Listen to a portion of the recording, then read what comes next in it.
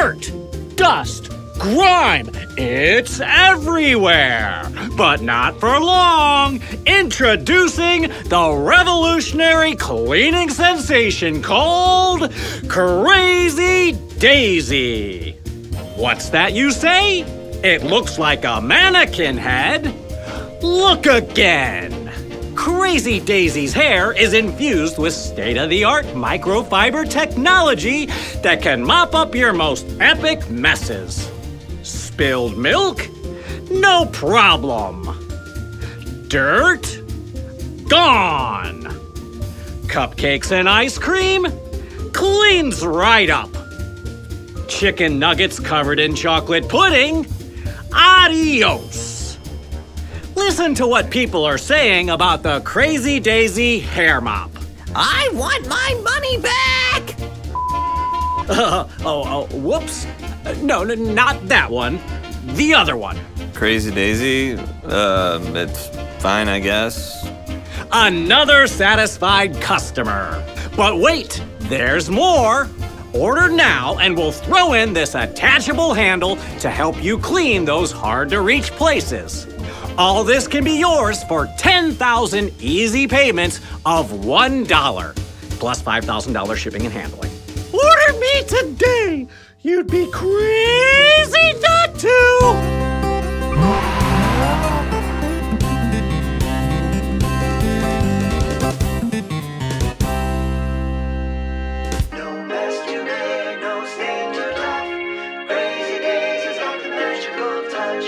Crazy Daisy hair mop?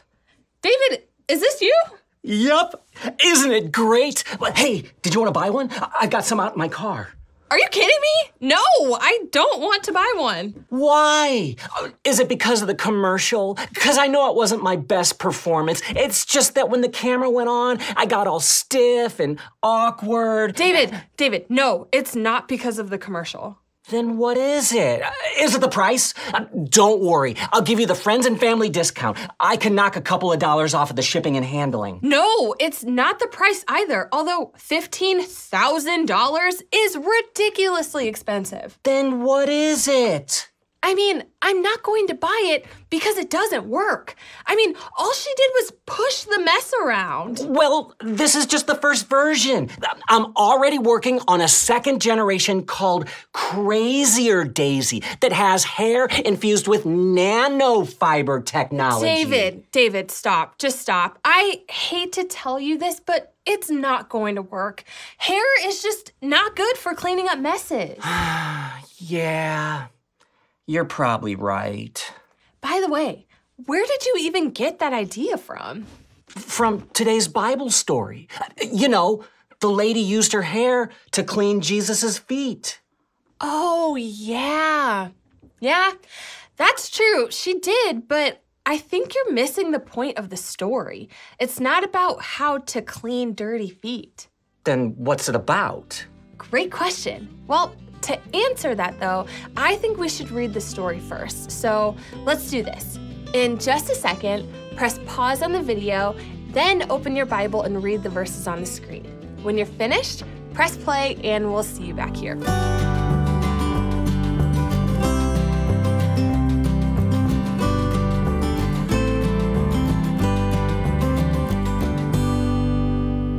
Whoa, isn't that so interesting? That lady cried on Jesus' feet, then wiped the tears up with her hair. Not only that, she kissed his feet and poured perfume on them. Yeah. Now, that seems kind of strange to us, but back then, that's how someone showed honor to an important person. Okay, but here's what's kind of sad. So there's this Pharisee named Simon who sees what's happening, and he thinks to himself, if Jesus is really a prophet, he would know this woman was a sinner, and he would never let her touch me. Right, and here's what's crazy. The Bible says that Simon thought that in his own head. He didn't even say it out loud, but Jesus knew what he was thinking. And so he told Simon the story of the two people who owed money. Okay, speaking of that story, let me see if I understand. So Jesus was saying that Simon was like the person who owed 50 coins because he had a little bit of sin. But the woman was like the person who owed 500 coins because she had a whole lot of big sins. That's right. God forgave both of them, but the sinful woman was more thankful and showed more love because she had more sins forgiven. That's so true. It is. And you know what? It makes me think of a challenge, and I think you're going to love it. Really? Why? What are we doing? Because it involves me shooting you in the face with a squirt gun. What? Why would I love that? Oh, sorry. Maybe I said it wrong. Okay, I meant to say that I'm going to love it. But anyway, here's how it works. You're going to put this seltzer tablet on your forehead with a rubber band. On go, I have to squirt the tablet until it dissolves enough to fall off. The challenge is for me to get the tablet to fall off of your forehead before the buzzer goes off. Oh, yay. Sounds like fun. I can't wait. That's the spirit. Let's get set up and take our places. Okay, David, are you ready? Do I have a choice? Nope.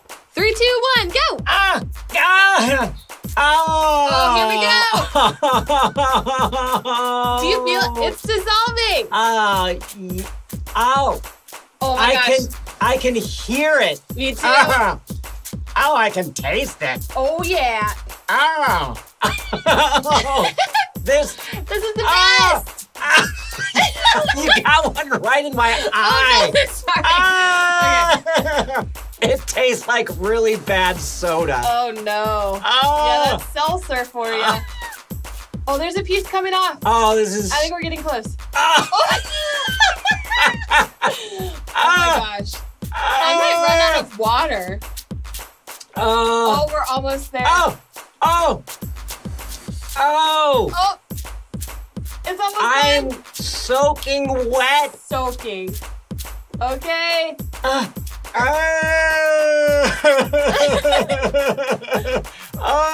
This is my favorite challenge ever. Mine too. Oh my gosh. It's still dissolving. It is? Yes. Producer Jordan, does this count? I think this counts. I got a thumbs up. I got a thumbs up. We did it. We did it! Oh, Camille, you are right. Mm-hmm. This is my favorite challenge ever. You know, call me a crazy daisy, but that was actually more fun than I thought it would be. Good. I'm glad you enjoyed it as much as I did. Now, I didn't say that I liked it that much. Okay, I stand corrected. But here's why we did that. Imagine for a second that this container of water is God's forgiveness. And imagine that this little seltzer tablet is a sin. Look at what happens when I drop it into God's forgiveness. Whoa. Look at what's happening. It's bubbling and totally disappearing. That's right. That's what happens to our sins when we toss them into God's forgiveness. They totally disappear. God wipes them out. You know what? There's only one problem with this glass of water, though. It's way too small to give us a picture of God's forgiveness. In fact, our Bible verse for today gives us an idea of just how big God's forgiveness is. Take a look at this. You will completely wipe out the evil things we've done. You will throw all our sins into the bottom of the sea. Micah 7:19. Do you see that? God's forgiveness is as big as the sea. When we bring our sins to Him, it's like we're tossing the evil things we do into the ocean of God's forgiveness. That's so cool. Do you know how big the ocean is? It's really big. In fact, 70% of our planet is covered in oceans. That's most of the Earth. The deepest part of the ocean is called the Mariana Trench. It's 36,000 feet deep. That's so deep that if you threw Mount Everest into the ocean, it would cover the entire thing. In fact, you would have to swim down 7,000 feet to reach the tip of Mount Everest. Isn't that amazing? That's how big God's forgiveness is. It's as big and as deep as the ocean. Not only can it wipe out a little sin the size of a seltzer tablet, it can wipe out sins as big as Mount Everest. Hey, you know what? That makes me think of a question. Why do you think it's so important to ask God for forgiveness? Press pause And discuss.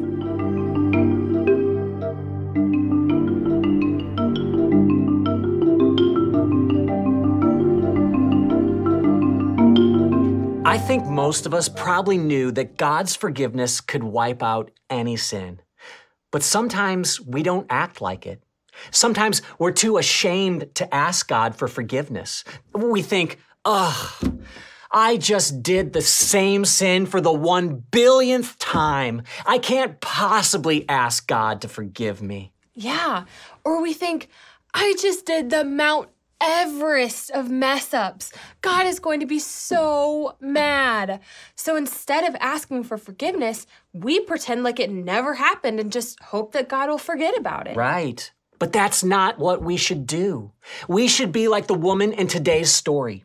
Even though she had done the Mount Everest of mess-ups, she ran to Jesus. She threw her gigantic sin into Jesus's ocean of forgiveness, and he completely wiped it out. That's right. So no matter how many times you've sinned, no matter how big you've messed up, don't ever be afraid to ask Jesus for forgiveness. So good. And so true. Hey, everybody. We had a blast hanging out with you, and we can't wait to do it again. Yeah, we'll see you again next week. Oh, man, I spilled water everywhere. Hey, don't worry about that, Camille. I'll clean it up, okay? Bye, everybody. Bye. No mess too big, no stain too tough. Crazy Days got the magical stuff.